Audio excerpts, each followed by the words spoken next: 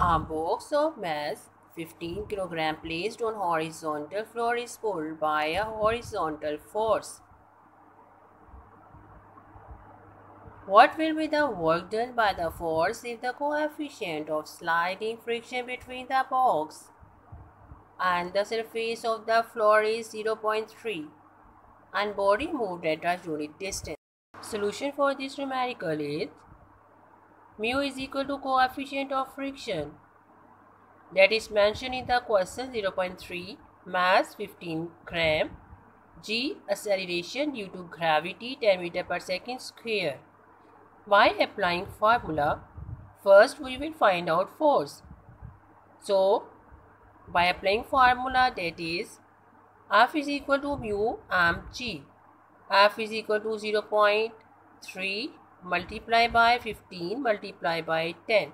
So the value of force in Newton is 45. Now to find out work done. Work done is equal to force multiply distance. So here D is equal to 1 unit that is mentioned in the question. So work done 45 multiplied by 1 and answer work done is 45 joule.